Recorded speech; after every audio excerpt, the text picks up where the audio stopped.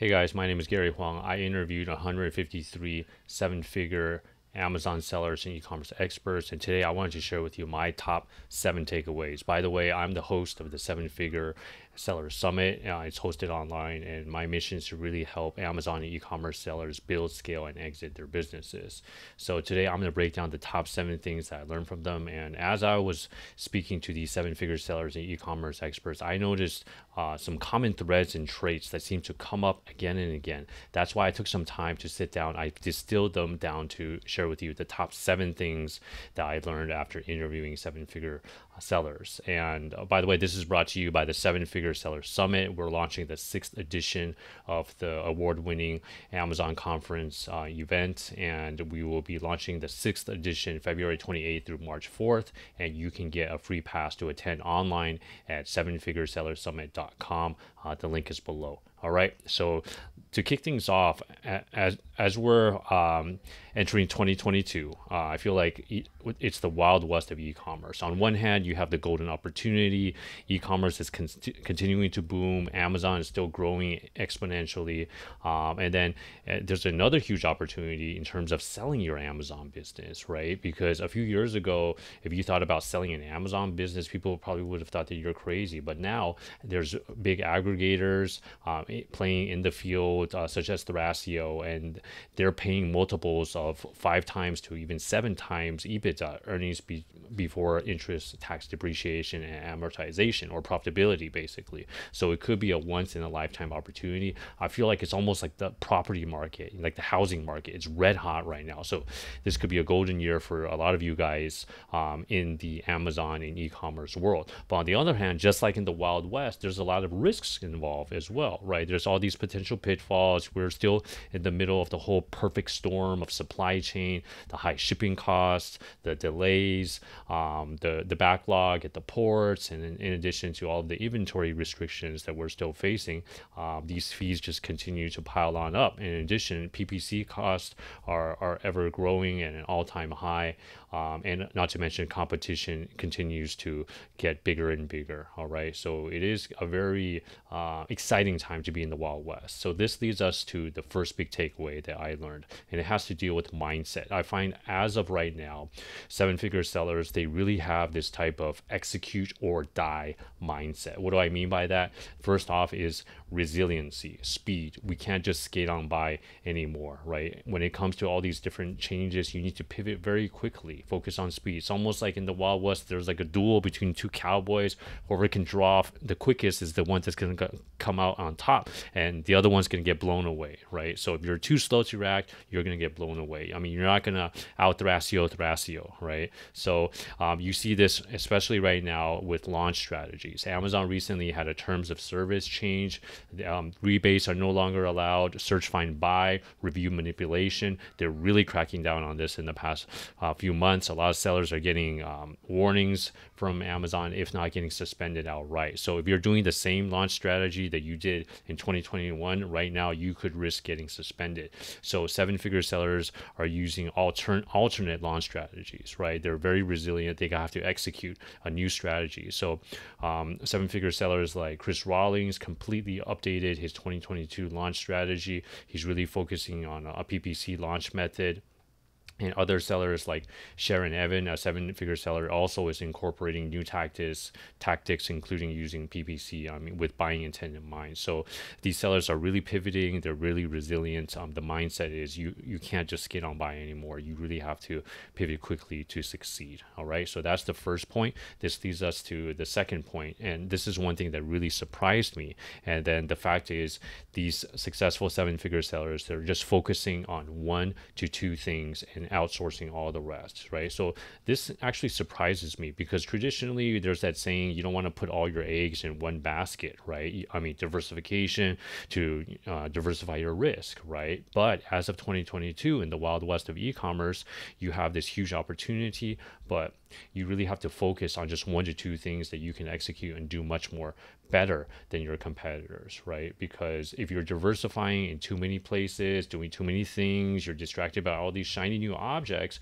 you can't really do anything well, right? I mean, it's like that expression, like the dog that tries to chase 2 rabbits ends up catching none, right? So a case in point, one of the seven-figure sellers I interviewed is named John Elder.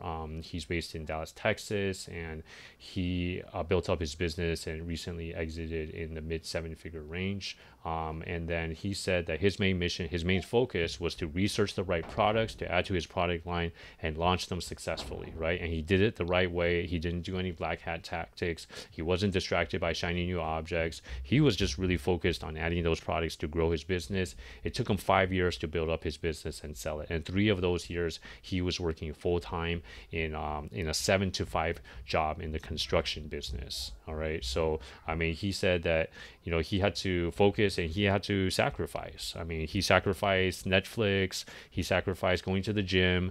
He's a family man, and he actually had a newborn during those first 3 years as he was working full time and working on his Amazon business. And he sacrificed his lunch breaks. He said that everyone else went out. He just sat in front of his computer and started answering questions from his customers on Amazon, right? He even had to sacrifice time with his wife. He said, honey, tonight I got to spend 1 hour talking to my Chinese suppliers, right? I mean, with the time zone difference. So that's what it really takes, just that focus on the 1 to 2 things so that you can really do it well and to separate yourself from your competition. So I feel that is point number 2, really focus on 1 to 2 things. And he outsourced the rest. So, he was able to outsource his PPC, his Amazon advertising. He was able to outsource his bookkeeping, right? I mean, there's a lot of different tools out there, and then we'll get into that later as well. All right. So, and the same thing, we see from the buyer side, right? I mean, you may think that, traditionally buyers like to see some diversification in multiple channels.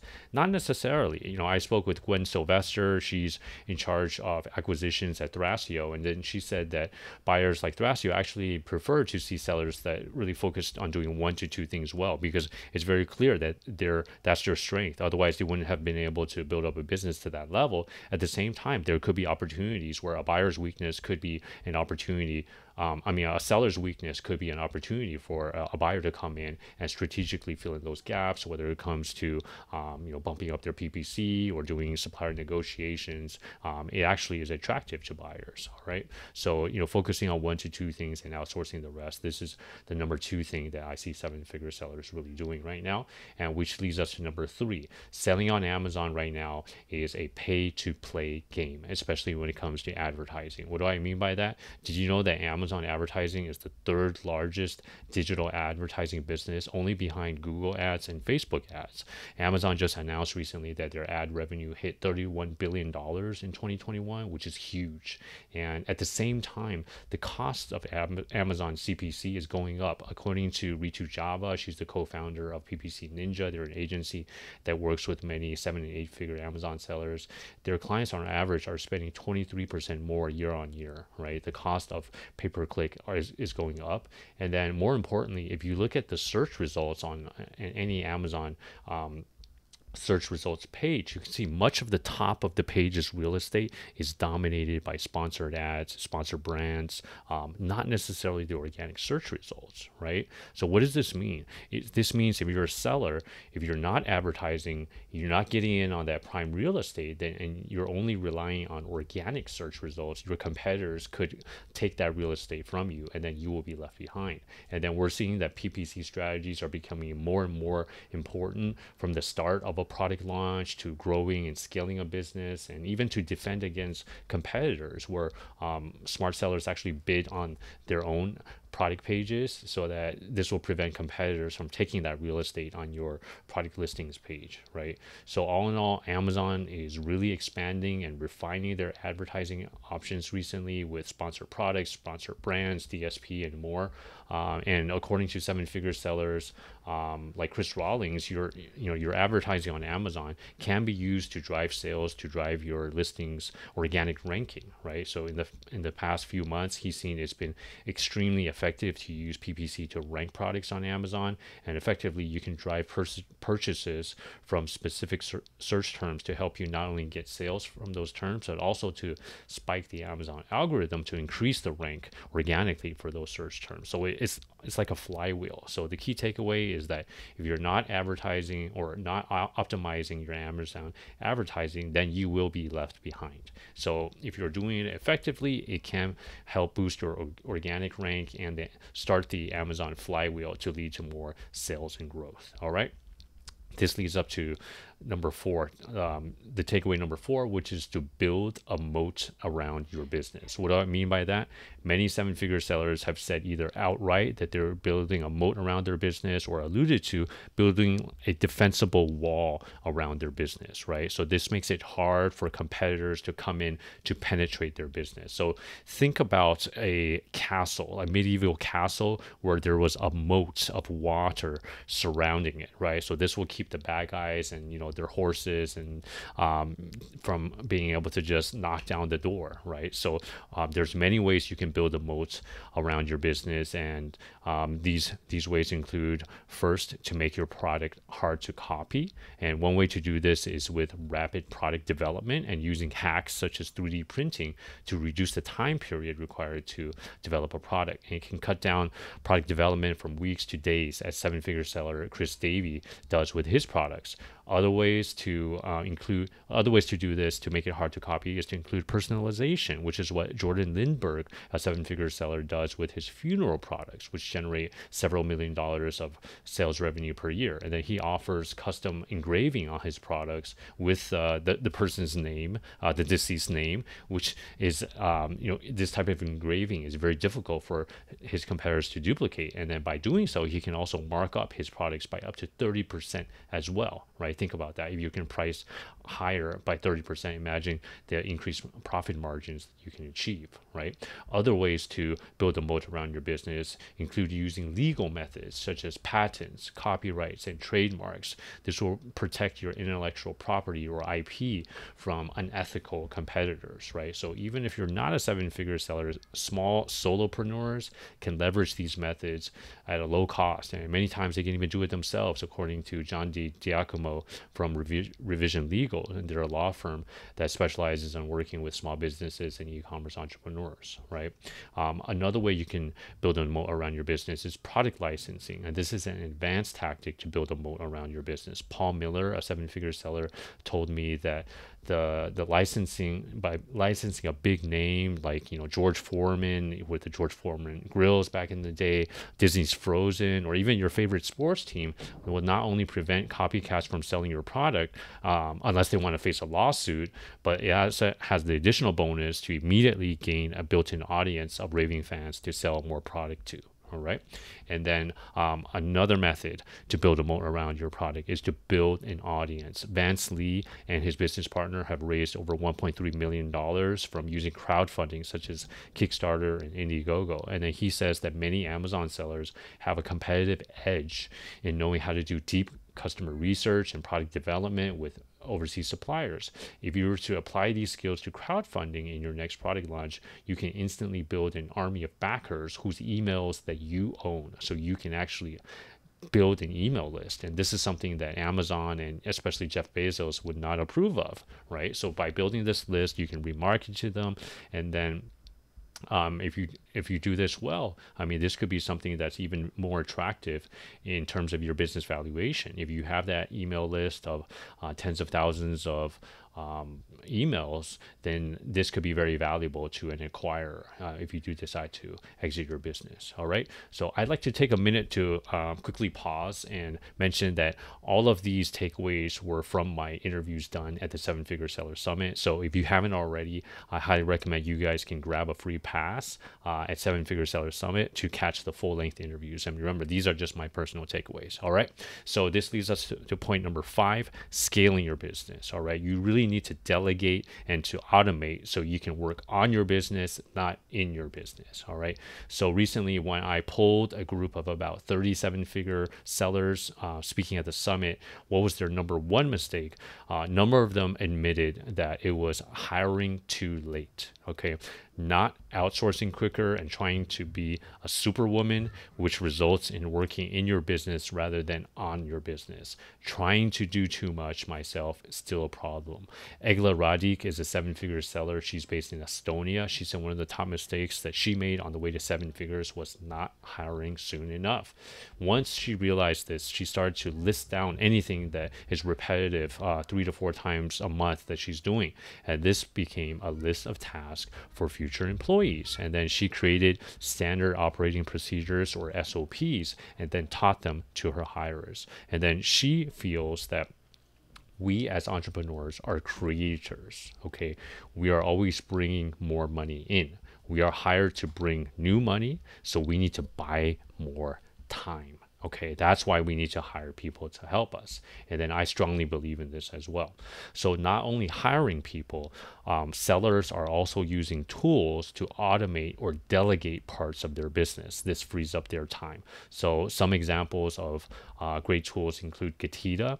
Getida is a software tool that is really good at Amazon reimbursements or getting your money back. According to their founder, Yoni Mazur, most Amazon sellers they work with can get a reimbursements from Amazon about 1 to 2% of your annual Amazon revenue. I don't know about you, but if I can get back 1 to 2% added to my bottom line, that's fantastic. This is because Amazon often loses your FBA inventory. They may make some mistakes when they measure your product size. They may oversize or over measure your products, and then this results in more fees. They overcharge you as a result. So oftentimes sellers like me, we're so busy trying to grow our business, we don't have time to go through all the numbers and the details to discover these discrepancies. So it does make sense to outsource this so you can get your money back and you can really focus on those 1 to 2 things to grow your business. Another example is ping pong payments. They have tools to save you time when paying suppliers internationally, right? And also they tend to send the money even faster than traditional bank wires, and they tend to have lower fees. All right, so this also can save you time and money. Other automation tools to save time include Data Dive. This is a new product research and keyword research tool from Brandon Young, and this really helps you with deep keyword research. And it used to take hours and hours, days and days, and now you can do it in seconds with just a click of a button. Other tools that I like include SentryKit. SentryKit is a tool to help monitor your Amazon listings in case you get suspended. Oftentimes they'll notify you even quicker than Seller Central, right? This has happened to me before in the past with one of my products. For some reason it got reclassified, a kitchen product got reclassified into the adult category, and then as a result immediately we got a notification from SentryKit, and I was able to get it reclassified even before Seller Central notified me. All right, so there's many tools out there to save you time and money. All right, so this leads us to point number 6. Okay, in terms of profitability. Okay, the costs to run your business are growing every single day right now. We are seeing the high shipping costs, upwards of $20,000 for a container to be shipped from China to the U.S. The increasing PPC costs, the raw material costs, you name it, right? So right now, to offset these costs, smart sellers really need to focus on profitability and to know your numbers, right? According to Anna Hill, who is an accountant that works with a number of 7- and 8-figure e-commerce sellers, profitability is everything, right? That's the whole purpose of your business, is you want to be profitable to meet your personal financial goals, right? Whether it's to take care of your family, to have financial freedom, to spend more time on your passion projects, or make that pay off your house, right? I mean, ultimately it boils down to profitability. All right, so how are 7-figure sellers improving their profitability? I would say number 1, it starts with the supply chain, right? You got to renegotiate with your suppliers, in terms of pricing. As of right now, after Chinese New Year, it's actually Chinese suppliers have their fiscal calendars based on the lunar calendar. So after Chinese New Year, a lot of times these companies will adjust their pricing, and oftentimes they'll raise their prices. So you have to be prepared to renegotiate your pricing. I mean, if you haven't spoken to your supplier in some time, it may be a good time to see if you can get a better price. Or if your supplier is trying to raise the price on you, you should have a counter offer. Don't just immediately accept it. right? You have to be smart about it. And this, every penny saved will have a multiplied effect on your bottom line, right? Through all of the tens of thousands of units that you're ordering.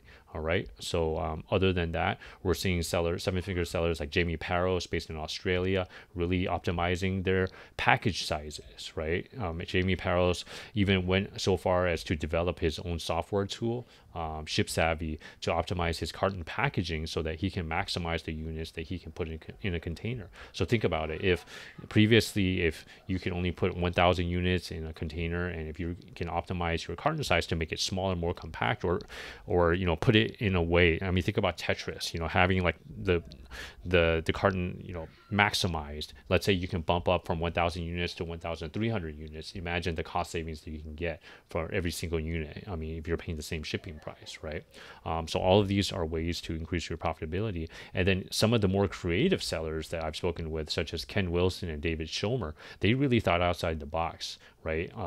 In their session at the summit, they really shared their complete roadmap on how they self-manufacture in the US, right? So previously, they sourced product from China, but then they found a way to move their sourcing to the US at even a lower landed cost, right? So even though everyone knows the labor cost in the States is a lot higher, but they were able to cut their product landed costs because they saved on the tariffs, they saved on duties, they saved on the shipping costs, they saved on the delivery lead times. I mean, instead of 4 months delivery lead time from China, they cut it down to 4 days. I mean, they were able to buy out their neighbor's barnyard in the Midwest, and then they turned it into a small factory, right? And then they were able to cut down on all of these expenses and still, creative ways to be more profitable, right?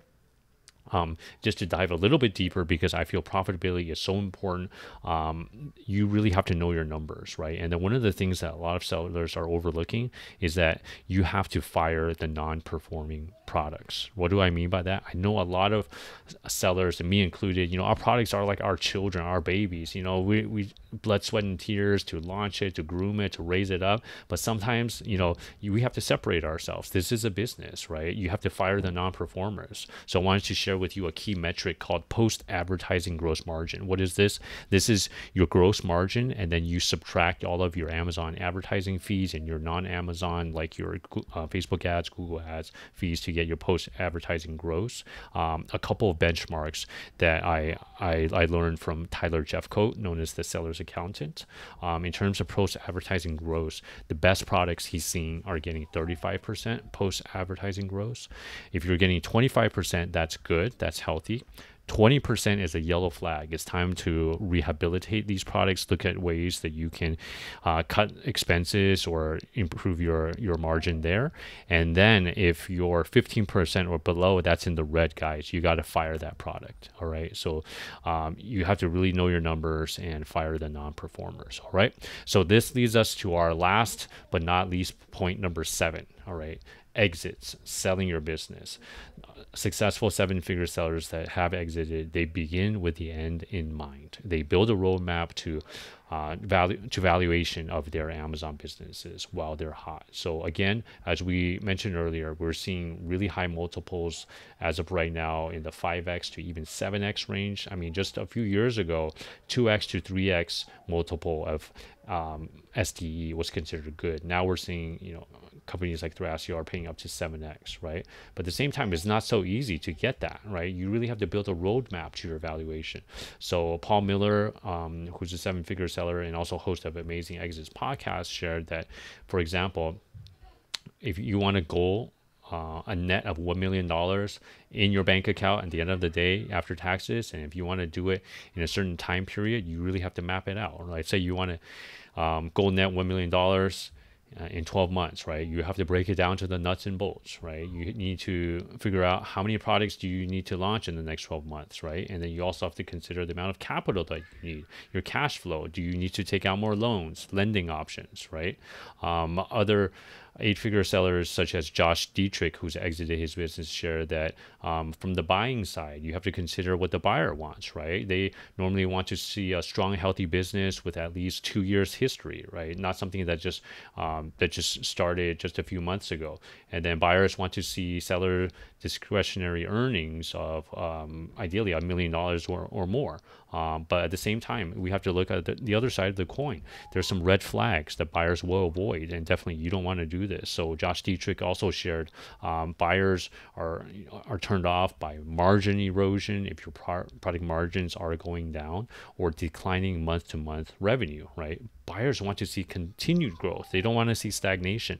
So during the process, a lot of times negotiation and preparing for an exit can be like running another business. So smart sellers will put that extra time, but at the same time, they don't let their foot off the gas with their main business. They have to continue to add products and to grow that business. All right. Another red flag to avoid is too much complexity. Josh Dietrich did some of the kitting in-house, meaning for some of his FBM or fulfilled by merchant multi-packs, let's say like a 3-pack product, he actually kitted this in-house, right? That's not scalable in the eyes of a buyer, right? So that's too much complexity like that buyers will avoid. All right. So if you are considering an exit, I just wanted to add one more bonus tip for you guys. There's one thing that a lot of sellers overlook, and that's add backs. All right. So what is this? This could be your owner's, your salary as an owner, credit card points, or software tools, right? By adding this back to your seller discretionary earnings, according to Joe Valley from Quiet Light Brokerage, you can earn a multiple on every dollar you save, right? So if you can get a 5x to 7x multiple, if you're able to add back $10,000, then that could be up to $70,000 on the valuation. And meanwhile, I highly recommend that you check out Joe Valley's book, The Exitpreneur's Playbook. He has a whole chapter where he lists over a dozen different add backs that you can add back. All right. So these are the top 7 tips that I've learned after interviewing over 153 7-figure and e-commerce sellers. But these are just my personal takeaways, and I feel like it's the tip of the iceberg, because we are launching the next 7-figure seller summit 6, February 28th to March 4th, 2022. We're expecting over 30 speakers, and it's like the Wild West of e-commerce, and we're really inviting these sellers to show you what they're doing to survive and thrive in 2022. So I highly recommend you grab your free pass if you haven't already. You can get it at the link below the video, 7figuresellersummit.com. All right. Thanks so much, guys. Have a great year ahead, and we will see you at the next session. Bye, everyone.